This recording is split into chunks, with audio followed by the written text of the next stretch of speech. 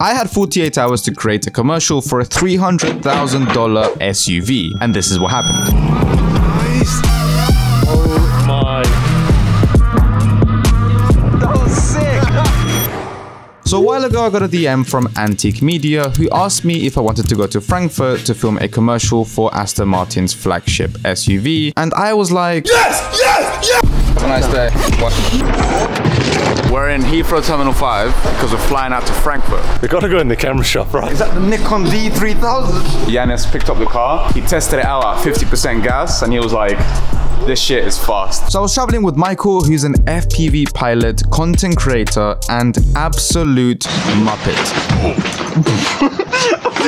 So after a relaxing 2-hour flight, we landed in Frankfurt, and it was time to meet up with Yanis. How's it going, bro? You good? And see the car. And this is gonna be the first time we actually see the car. It's very exciting. Oh, that is a big, big car. That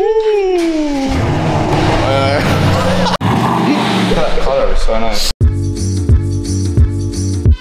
What's the handling like? Is it good? When you change it to Sports Plus, then it gets like really tight and it lowers the car as well. So oh, really? And it didn't take long before he showed us the acceleration power of the car, which safely took us to our hotel. So this video was possible thanks to Be Mine Hotels, who let us stay there over the course of the trip. And it's very special because not only is it located right next to the airport, it has an incredible lobby and restaurant, but it has a car elevator so you can take your car to the floor that you're gonna stay in. Seriously, you can sleep next to your car. Is your room the one with the car? Yeah. We're gonna see it firsthand. Quite an experience, this, really, when you think about it. So this is a personalized lift. Yep, and they have a patent on it, so they're the only people that can use it. Is this the room you're staying in? Yeah. Oh my god. And the airport's right there. Oh my word. Gone.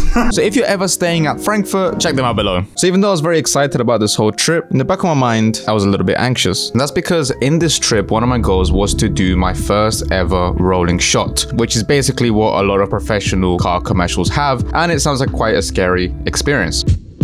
So next day we got up nice and early. What is the plan today? We're gonna go to look for a place to clean the car. There's a bunch of watermarks everywhere. Hopefully it doesn't get scratched. But that wasn't the only thing Michael was worried about. Kind of nervous is the truth of it. I've practiced this on a simulator. All the time I've put into that has led me to this moment, which is actually kind of exciting and kind of terrifying all at the same time. Woo! That fresh car. That's a success. Next, we were going to drive up to these mountains here. As we were going up, I decided to try filming the car outside the window to get some practice in. However, this was much harder than I thought. Firstly, to control the camera, keep everything in frame, and fighting against the wind. And even though that got me worried about the real thing, we started to notice something as we got to the mountains. It was so nice and fun. Yeah, that is so cool. Everything looked perfect. Perfect. It's the sickest fucking forest ever. So the plan is I'm gonna post up here. We're gonna drive the car down this road and I'm gonna chase it. So whilst he's setting up, Yanis and I decided to test the launch control of this car.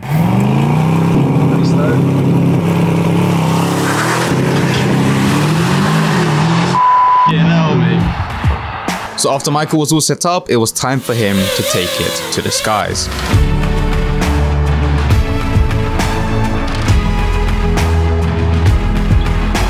Oh my god, I can see the drone! Just let him go around, I was sick. Mate, this camera makes it look like I'm so small, bro. Oh my god. How was it? That is gonna look sick. That's so much harder than I thought it was gonna be, but I think we got some good shots. But now it was time for me to do the rolling shot in this trunk. Okay, hey, we're cozy. Do that. I'm doing it! I'm doing it! Yes! That was sick! Are you alright? You went fast! That was scary. You were going 30 and I felt like I was going like 100. Look at it, look at it, look at it. Oh, that looks cool. Oh my gosh! This thing hit me in the... Oh man, that looks so damn sick! Let's go! So before our next location, it was just time for one more thing to do. I'm gonna basically put this suction cup at the front. Isn't this satisfying? Test. That looks solid. I can see a massive smudge on it though. Okay, my dear. Please don't fall. Okay. What? I'm so scared it's gonna fall. The camera survived, thankfully, so now we're gonna do a different shot, but check how sick this looks. Now we're at 5-star car detailing. They have a really cool looking car detailing shop with some really sick lights that you can see over here.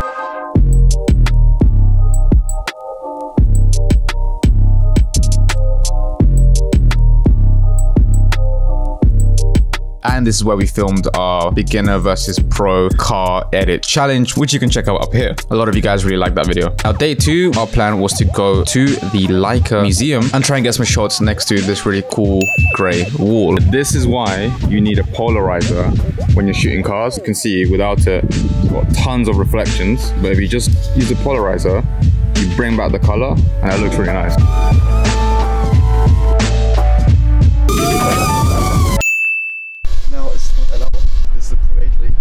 Oh, okay.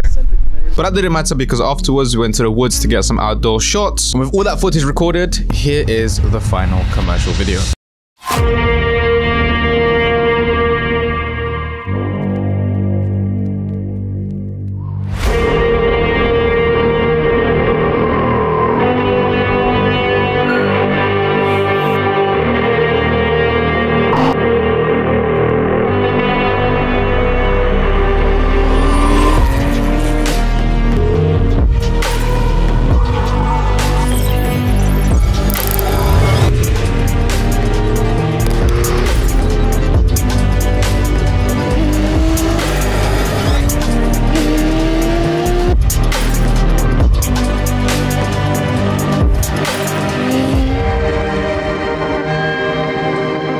This is a great collaboration between Michael, Yanis, and I, and we had loads of fun. Be sure to check both of them out there. If you want to see the beginner versus pro editing challenge, you can check out this video here. And if you guys want me to do a breakdown of how I edited this commercial, well, you can let me know in the comments below. With that being said, I'll see you in the next video.